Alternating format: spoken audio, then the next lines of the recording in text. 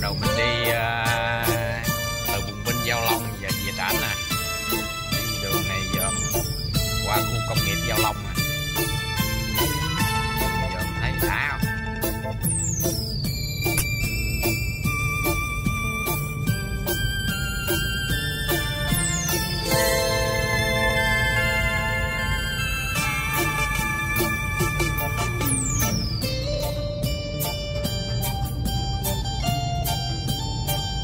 Nhân vợ tan ra quá trời luôn nè, đường bên kia nghẹt hết trơn.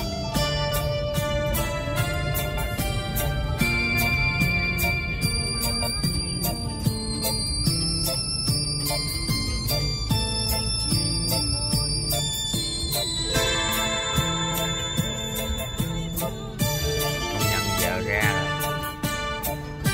mấy này là nguyên cái khu công nghiệp Giao Long mà.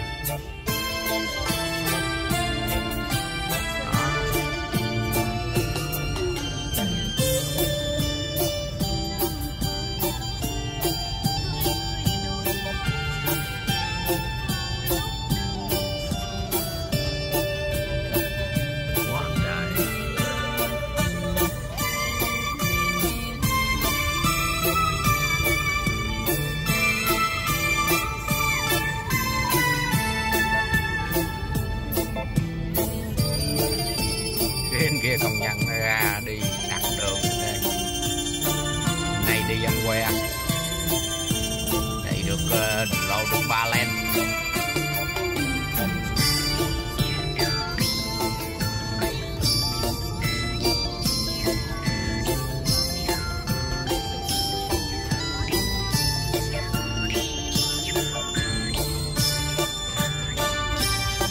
Này mưa nổi nước hết trơn.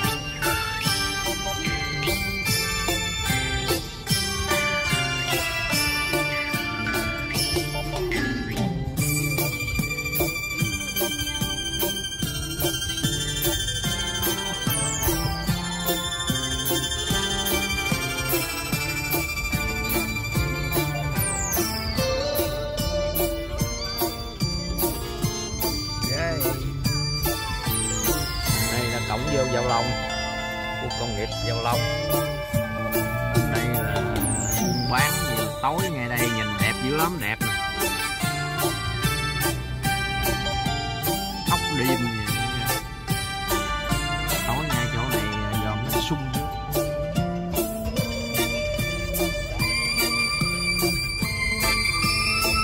Đưa ở đây nổi nước quá trời. Nguyên con đường ăn uống nghe bên đó nè.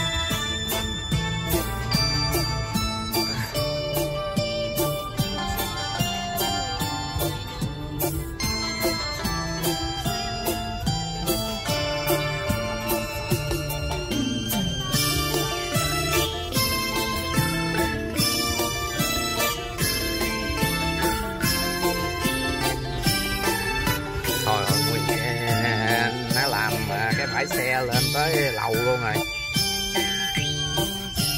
Dữ thiệt. Lên lầu luôn.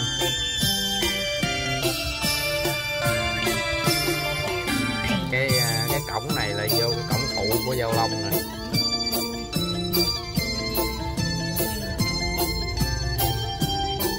Này ra cổng phụ. Còn cái đường này là đi vô chợ ha anh Hòa.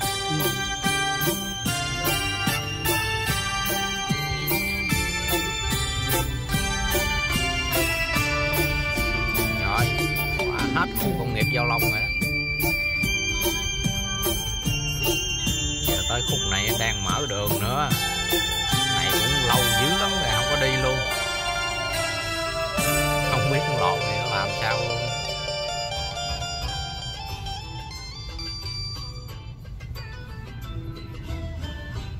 Đây có cái chùa gì nè.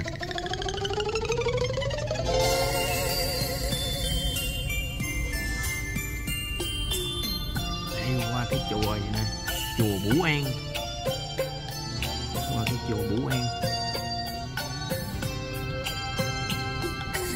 Bủ An ở Giao Long.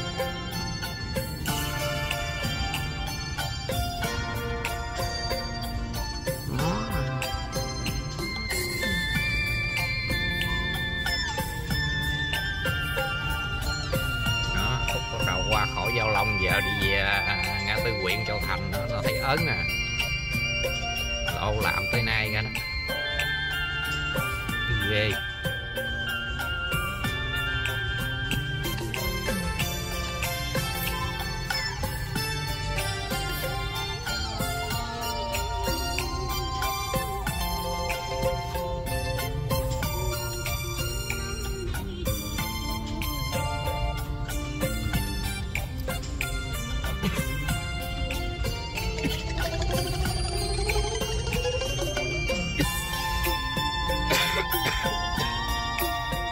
Này vô khu công nghiệp với container chạy khiếp.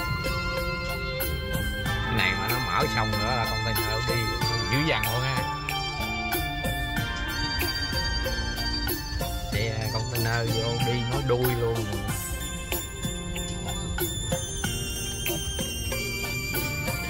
Ồ, quá trời.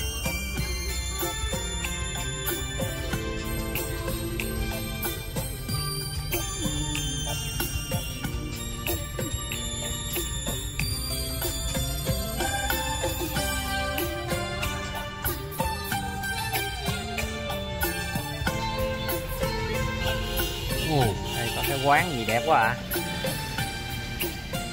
Lẩu dê thế kỷ, quán đẹp quá ha.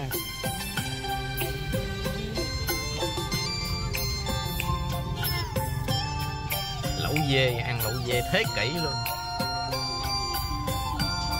Cách khu công nghiệp Giao Long 300 m.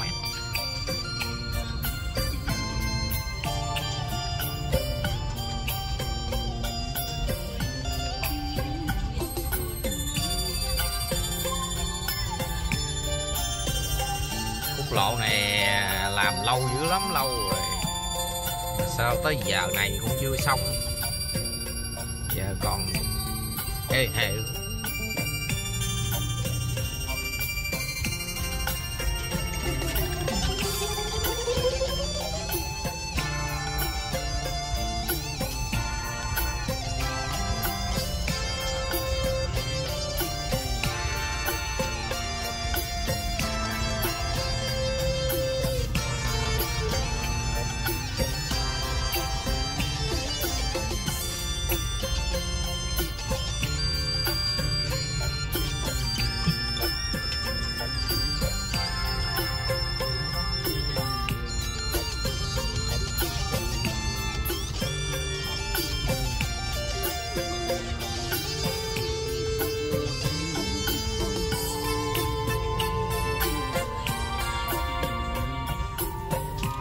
Quá trời làm tới giờ này chưa xong đâu hết.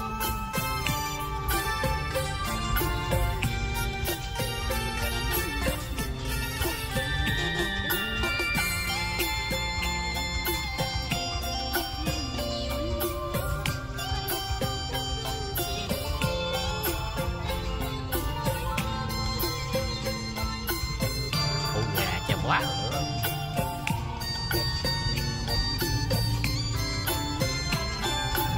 Này con nguyên cái vườn dừa quá trời đã luôn. Mới trồng rồi, ồ sai ghê. Nguyên khu này vườn dừa không? Ồ, vườn dừa. Nhìn đã gì đâu. Ồ, trái sai rồi. Ồ, trái sai thì xiết thôi chứ.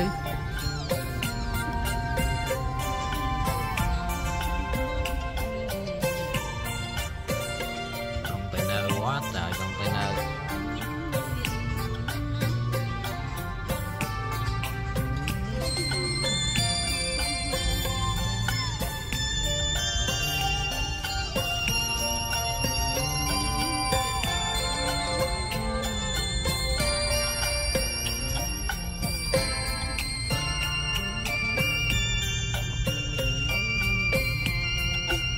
Gì nhá, nó nói mày ra cái này đang làm.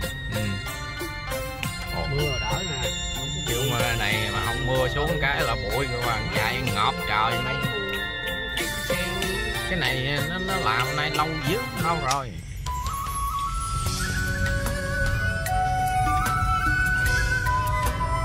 tới giờ này còn gì đâu, như vậy chưa xong.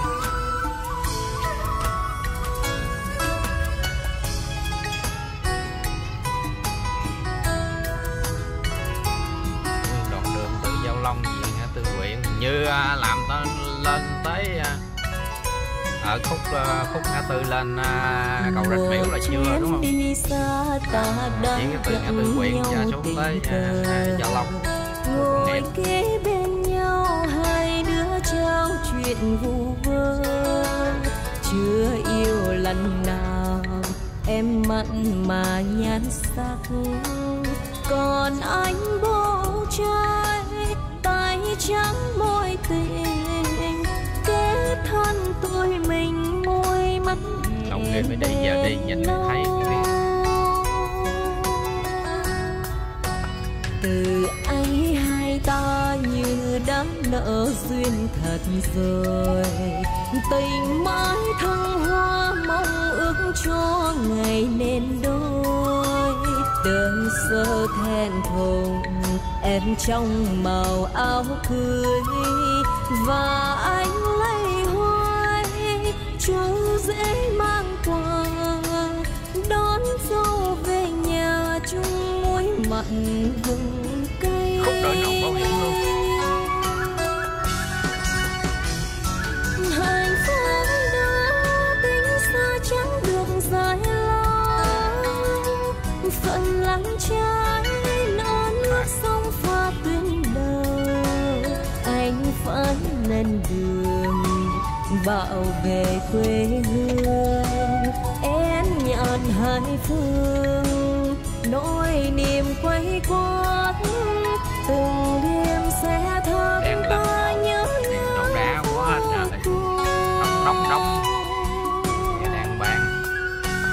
Ngày tháng qua đi anh cũng làm xong bổn phận, về với nhau ta vun vén cho đời thêm xinh, con trai đầu lòng lên bộ dĩa quá trời luôn. khâu khinh, thời gian trôi nhanh như mới hôm nào, đôi ta cùng nhau để tắm cạn biển. Xe đang bán kìa, đu còn lên lớp đá nữa, quá thì cao luôn mà. Hình như là cái này là lúc trước là nó có làm, nó mở rộng ra, nó mở rộng xong rồi bây giờ nó mới nâng lên thêm một lớp cao nữa nè, đúng không? Hồi đó làm em nhớ là nó mở rộng ra hai bên, nó mở rộng ra hai bên rồi bây giờ nó lên rồi tiếp tục thôi. Và mẹ nó đầy bộ nhớ, máy hết dung lượng bộ nhớ luôn rồi.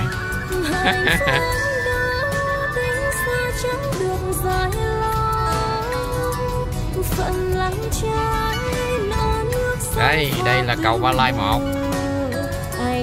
Chết cha, còn được có 11 phút nữa, 13 phút nữa là hết luôn rồi.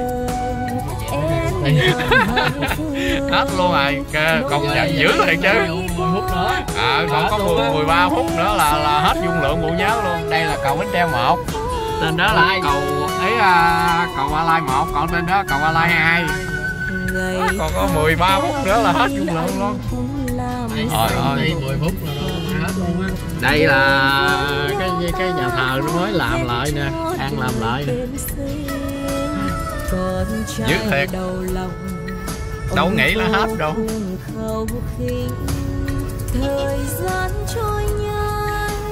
Còn một đoạn nữa.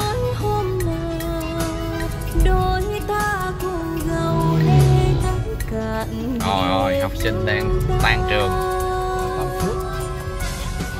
Nghe tới chợ Tam Phước rồi, học sinh giờ đang ra quá trời luôn. Đây là tượng Tam Phước.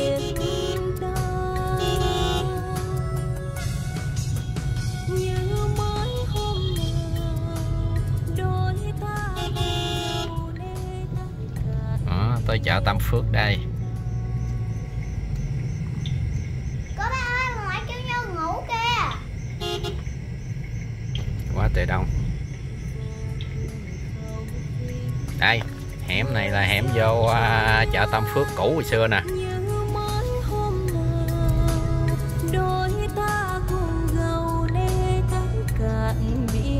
Đây nó làm gì ta, cái cần này là kiểu gì, thằng gì ô tô qua này, Toyota Việt Nam này đang xây cái xưởng Toyota Bến Tre nè, đang mở cái nè, đang làm hoành tráng Toyota Bến Tre.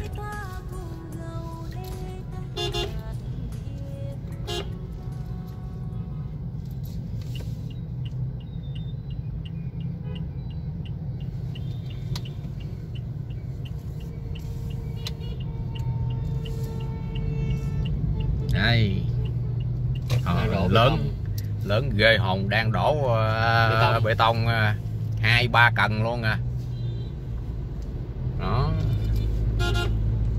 đang bơm mấy cần luôn nè, 1 cần, 2 cần, 3 cần, đang bơm 3 xe bơm luôn, hoành tráng luôn nè. Bê tông Phú Thành ở bên Trà Vinh. Bê tông Phú Thành nè. Làm lớn ghê.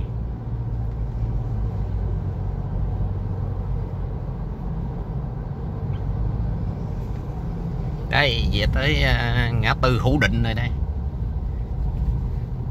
Ngã tư này ngã tư Hữu Định mà nó cũng hỉnh hỉnh mà không biết hỉnh gì, không biết Hữu Định.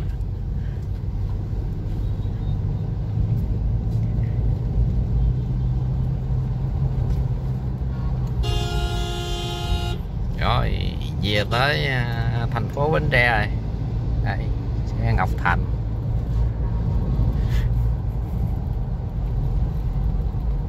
Đây là nghĩa trang tỉnh Bến Tre. Đó, nghĩa trang tỉnh Bến Tre đây. Đó. Thằng xe tải này nó ép mình, thằng xe lớn này nó ép thằng xe bé, nó cắm cái đầu nó vô. Thằng thì nó rào hơn trước, thằng thì nó kẹp bên hông. Ghê không? Đó, hai thằng nó so kè đó, thấy chưa? Đó, nó tính cắm cái đầu vô mà nó vô không được nè. Nó không chịu lùi lên sau đít. Giờ nó mới chịu lên sau đít á. Rồi vô địa phận thành phố Bến Tre rồi đó.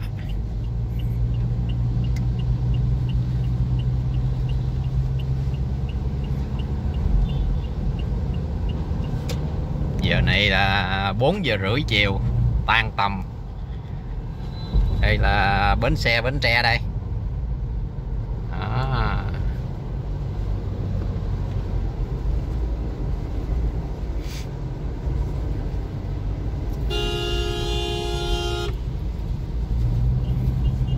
Đây là điện lực Bến Tre nè, trạm điện nè.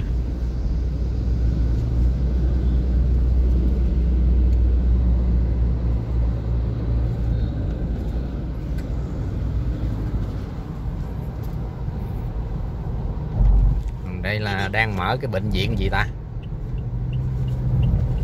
Đây làm cái bệnh viện gì đó quên này, không nhớ.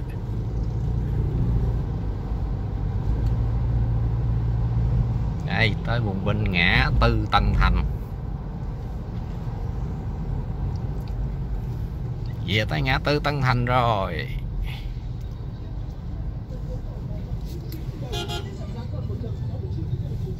Hôm nay dạo được một vòng từ thành phố Bến Tre đi xuống Giáp Bình Đại quay tới về. Quá trời xe luôn. Giờ đang vô tầm rồi.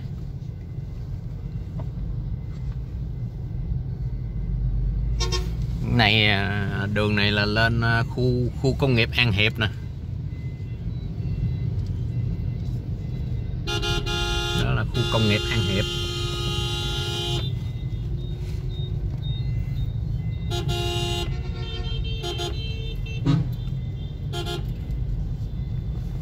Đây về tới siêu thị Go.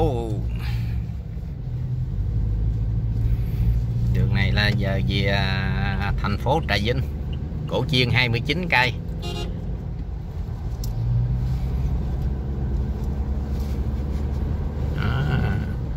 siêu thị Go lại rồi.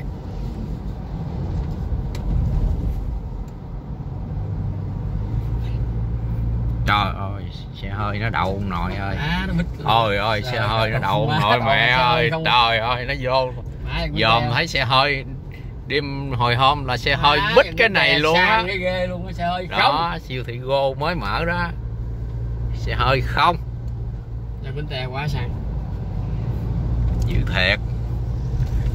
Đi siêu thị toàn là xe hơi không. Đậu bít cái sân luôn.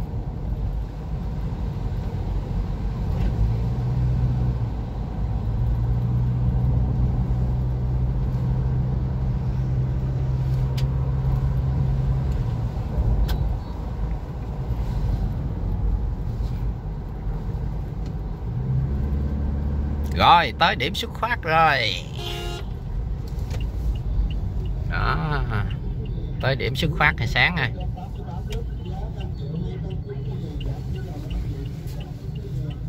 Đây, đường đi thẳng này là đi về thành phố Trà Vinh.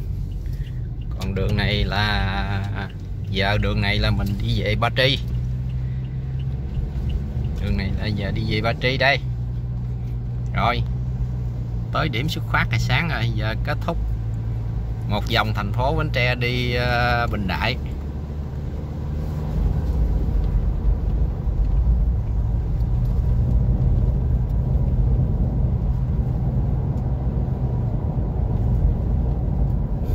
Và cũng vừa đủ dung lượng bộ nhớ. Máy hết dung lượng luôn, vừa đủ luôn. Đi từ hồi sáng tới giờ, quay đi từ thành phố Bến Tre đi Bình Đại về. Tới chỗ là máy vừa đủ bộ nhớ. Rồi, kết thúc luôn. Quá.